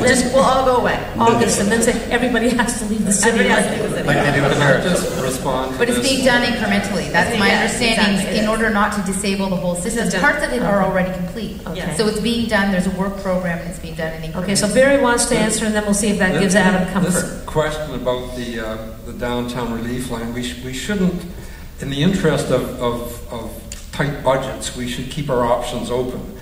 And I'd like to see a numbers exercise that took that idea of not going underground, at least in the interim, maybe coming down. The point is getting siphoning traffic off the Bloor Danforth. So bringing an LRT or a streetcar down the Broadview, picking up Lever Brothers, picking up the Athletes Village, Distillery, cross through Liberty, and taking the relief off the King and Queen cars. It'd be an interesting numbers exercise to take a look at. We shouldn't close our minds to less costly ways if they, in the longer term, it ends up being cost effective. I just wanted to add one extra point to that, is that the other thing too is, downtown relief line's all well and good, but the numbers also show that it's the young line, and you guys are adding to the young line, and that's where the real volume is coming from, and there doesn't seem to be any real relief in sight for the biggest problem, part of the problem. We should extend the DRL up to Eglinton. People are getting on the, who are coming downtown, are getting on a northbound train to go to Lawrence so they can get on the bloody train to come south. And Lawrence is packed too, because that's where I get on. Okay, so questioner here. Do we have one? Yes? Thanks, Adam. I just got, my name is June McDonald. We just got back from Vancouver, where we did a lot of biking and cycling. And apart from the infrastructure, which was amazing, the contrast with Toronto, was the drivers. When you crossed the street, they actually saw you and let you go across the street. You didn't have a feeling that you're going to be attacked. And the same with the cycling, too. They're all very relaxed out there. So how can we give Toronto the same benefit? Yeah, there's an entirely different culture here, but the anger is so, that makes cycling unsafe in Toronto, is the anger that we're getting as we bike around. The hostility there's no question. is palpable. If you drive down Abbey Road, you're angry. So actually, is there a question? Because I would like yes. to. I would like to comment. If drivers in Toronto understood how much they are being subsidized, perhaps they would be a little more charitable towards the cyclists, because the cyclists actually are paying their fair share, but they don't get it. And when you talk about 50,000 people being carried on the on King Street, nobody talks about how many cars are covered. And I just think that dialogue's not happening, and what can the city do about it? So it's interesting, because I do cycle, and I also drive. And I think for a city that on many of its streets doesn't really have a place for cyclists, I think the drivers here are by and large, keeping it pretty good.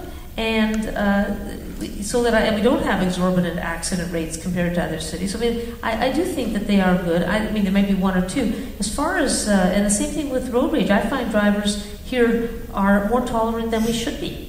Because when I look at the level of, I said to Karen before we started, Avenue Road has been torn up, like it seems to me 3 times in 5 years. And that was my impression, is actually true. And so I said to Karen, could you possibly ask why? She said, I already did.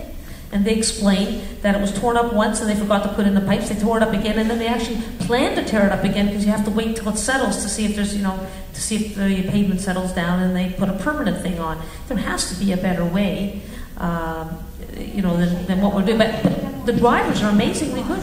But I just want to link this question back to the proposed bicycle policy framework, which we're proposing. You'll see it in the kit there, because part of this is about normalizing cycling as part of our transportation infrastructure, and I think that's a really big part of it. There's still this idea in Toronto that if you cycle, you're a bit of a wingnut. You must be a bike courier, or you're kind of edgy, as opposed to it being something that is a normal part of how you move about in the city. And I started cycling when I lived in Vancouver. And in Vancouver, there's a much more gracious kind of approach to cycling, but Vancouver's has had its battles as well. But also it's had significant battles, and I think part of the next evolution that we need to go through as a city is putting money towards that infrastructure and recognizing that that infrastructure can actually be a really big part of the solution. So Mike has a comment to answer. I have one brief point to make, and then we're going to move. Okay. Yeah, so I cycle every day, all winter, all summer, and so I'm sort of part of that, and I have many people look at me like I'm a wingnut. In fact, we're developing a kind of infographic about your risks, so people really look at you like, how could you do that? You're absolutely crazy to do that. And I take the similar routes all the time. It's very predictable, when we actually calculate out, people add a year of life, by the way, as opposed to when we look at accidents, it's about 5 to 9 days when we actually add up the math. And of course, that can be better. The second point is, I remember I moved from Montreal to Vancouver, and Montreal is the opposite. So if you're sort of on the sidewalk, they sort of aim for you. And I remember, just walking through the middle of a street and looking like I was going out, and all the cars would stop, and it sort of freaked me out in Vancouver. And what's very interesting is looking at different cultures. So when we look at the Netherlands, Germany, and the Nordic states, there's about a 30% of the population is making the bulk of their under 4 kilometer movement with cycles. In North America, it's 1 to 2%.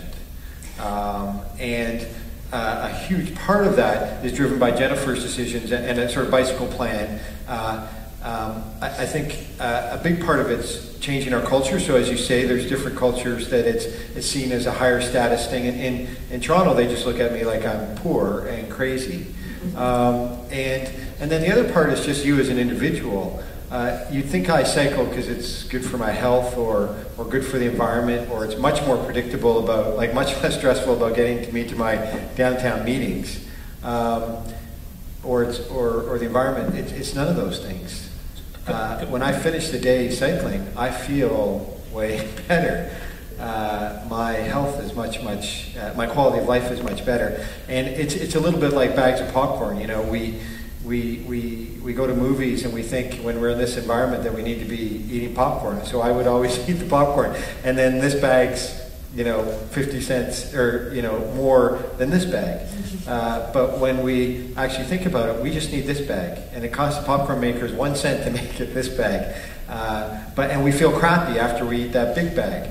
But we don't have the kind of self-reflection skills of sort of saying, hey, I don't need to eat that whole bag. I work with a lot of older patients saying, hey, it doesn't have to be a CCM Targa. The bikes now are so much more comfortable and wide and all sorts of stuff. There's lots of safe ways to get around town. So it's going to be interesting watching this. How much is planning? How much is our individual mindset? How much is the culture? How much is it seen as a good thing? And also in those countries, they don't wear helmets. And their accident rates are much, much less than ours. We know a huge part of it is planning, because we know that when we put the infrastructure in, that we see the cycling increase. And we also know, if you go back to the story of Copenhagen, 30 years ago in Copenhagen, no one cycled. Very few people cycled, and there were some very strategic city planners, and Jan Gehl was one of them, who said, we're destroying our city. And they created a plan to create a cycling culture. It wasn't intuitive. It wasn't something that happened naturally. Mm-hmm. They created a plan, they put in the infrastructure, and they changed the way people move in the city. Mm-hmm. Yeah, the other aspect to this is behavioural change, because in the UK, we're running on behalf of the Department for Transport a national bikeability training programme. So again, it's getting into that school age safety. Yeah. Another quick point on the complete streets. We call them civilised streets in terms of driver behaviour, people behaviour. I mean, it links to the physical design of complete street, but it's also, I think, civilised street. It's quite a good way of capturing it. That's a good name. Jen, you want me to end this on time because we're 7 minutes late? Do you want me to? Yeah, we probably should. So how about if I take one more question? And I feel badly because there's still a couple questioners, but I don't want to. The audience was told it would be 8:30, and it's now 8:38. So. One last question, and I don't know who was it. Was it you here, sir? Up there on top, you. Okay. My name is Julian, and I'm a professional engineer. I have one question for the transportation plan, because we know what annually the congestion costs our 6.5 billion, right? And in that congestion, there's a part of congestion in the 401 highway. And the congestion on Highway 401 is partially caused by the highway toll on 407, right? My question is, did anybody calculate what is the toll on Highway 407, the congestion caused in the 401? Has anybody calculated the... Yeah. Did you get the rest of the question? No, the cost of... Has anybody calculated how the 407 relieved 401 of congestion? Yeah, my question is actually has anyone calculated the economic benefits? The toll of the Highway 401 caused the congestion in Highway 407, caused congestion in Highway 401, right? Jen. Short answer, Jen. Well, the catch